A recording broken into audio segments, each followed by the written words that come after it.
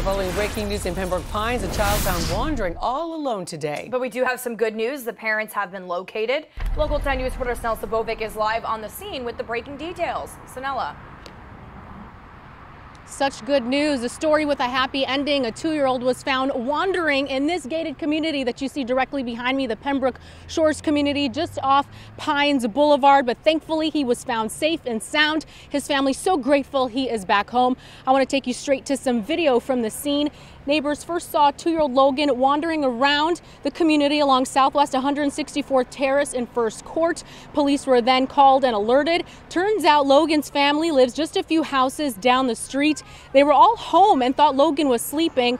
Turns out he learned how to do something new, and that was to unlock the front door. We spoke to Mom and Grandma right after he was brought home. No doubt they are counting their blessings that he is safe.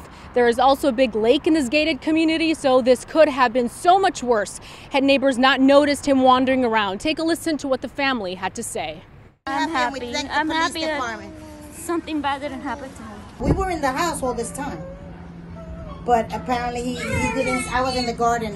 I guess he didn't see me, and he thought probably that I was outside, and he came out because he likes to go. We usually go outside and walk around every day.